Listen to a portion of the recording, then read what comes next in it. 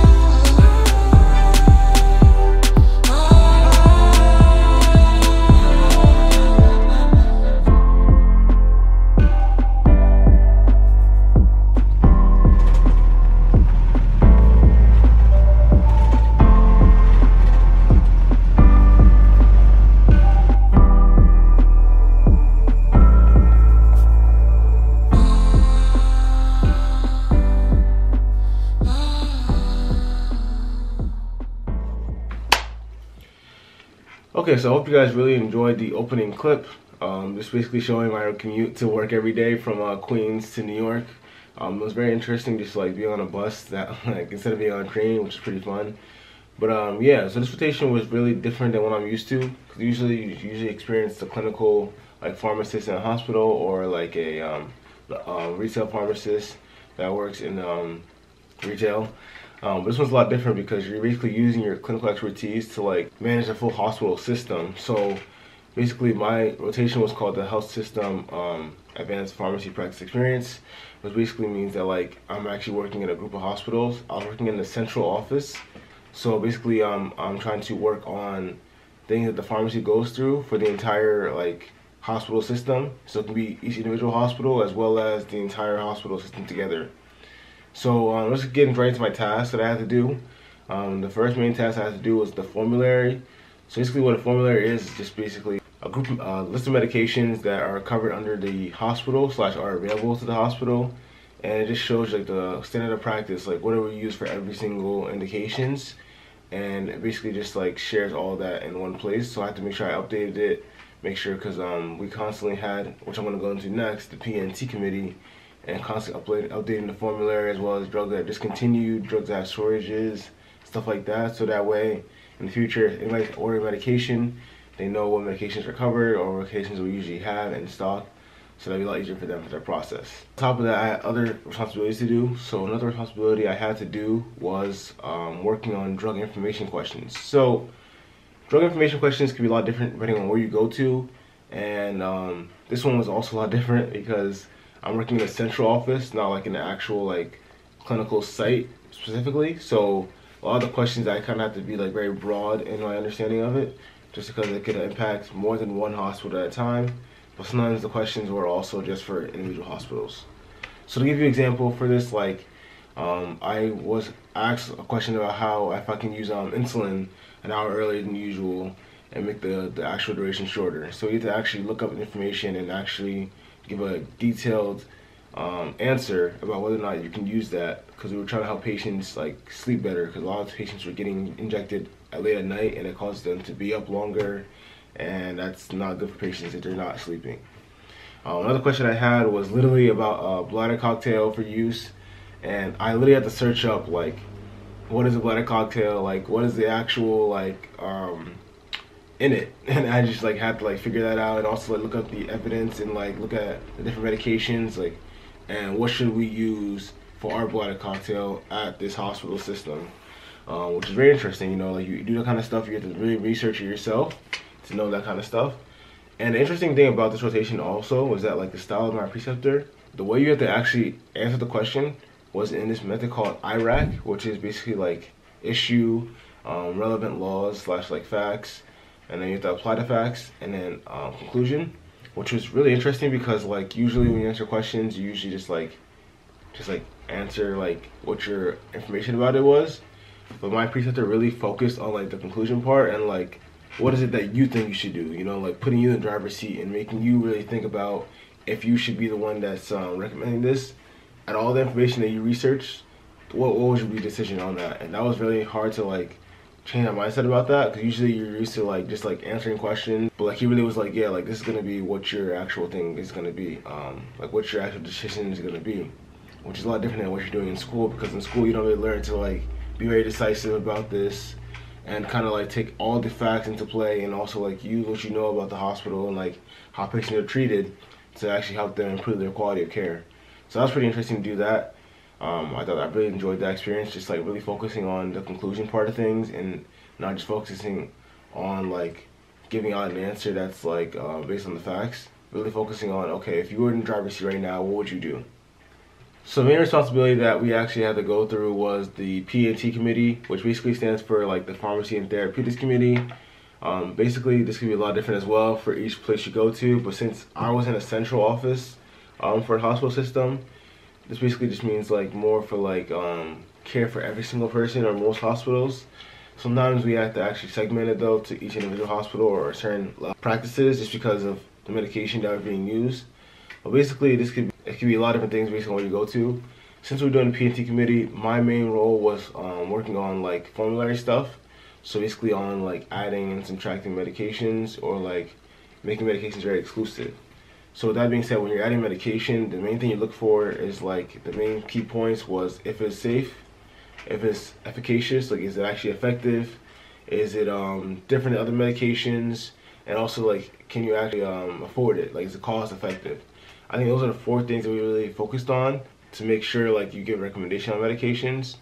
But we have different formats for each thing. So when we actually had to create the content for the P&T Committee, we had to actually work on like executive summary, comparative analysis of it, justification.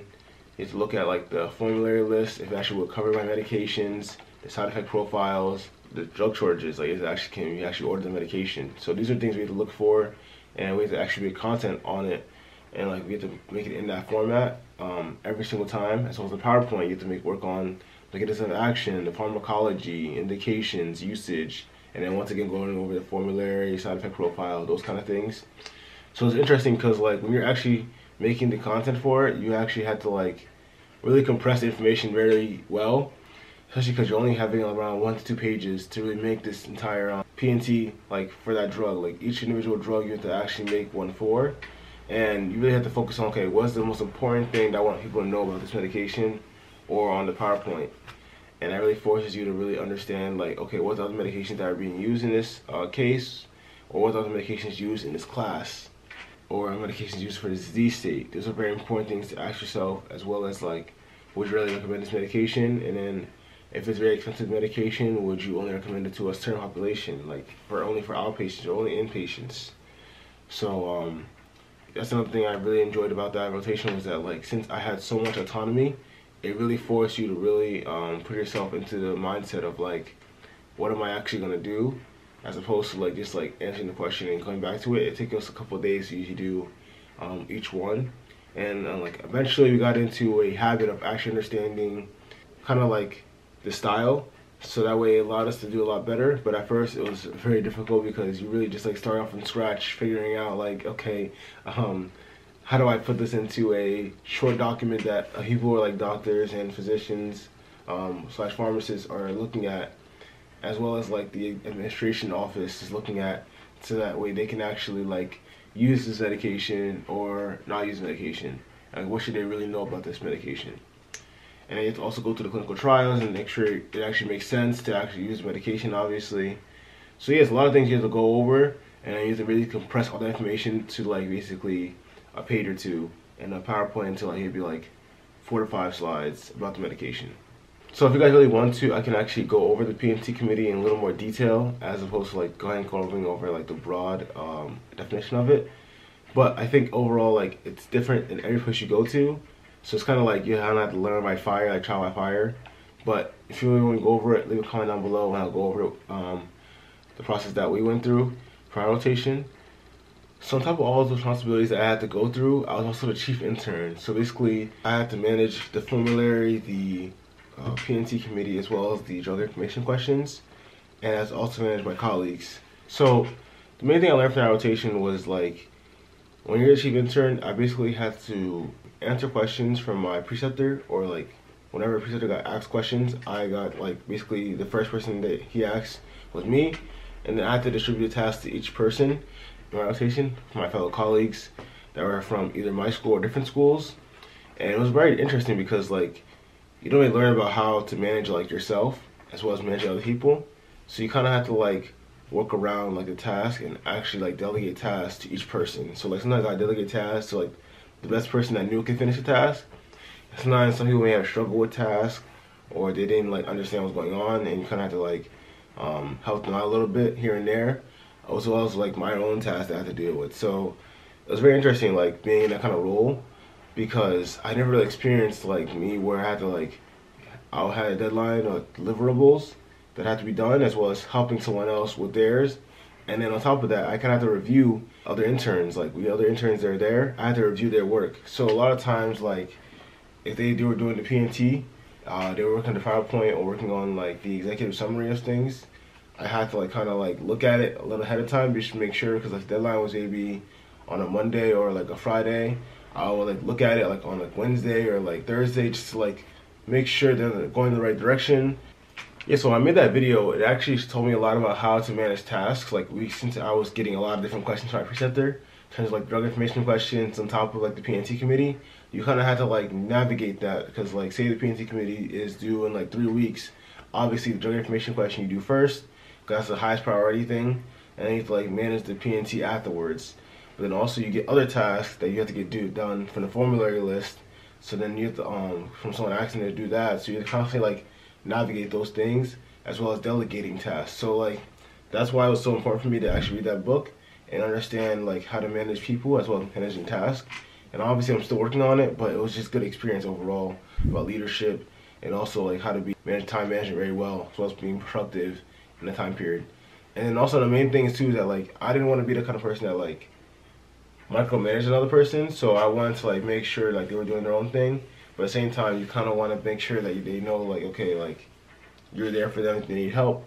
So I think overall the rotation was very good for me, because I got to work on skills that I didn't really know about, as well as the fact that I got to basically, like, lead the P&T, because I was basically the one that was making all the content for the P&T, as well as, like, the minutes and stuff like that. And, like, but obviously I wasn't, like, the one approving it, all that other stuff, but, like, I was basically the one that was making all the content for it. So being the kind of person that, like, does most of the responsibilities and, like, also managing other people will always be a good experience.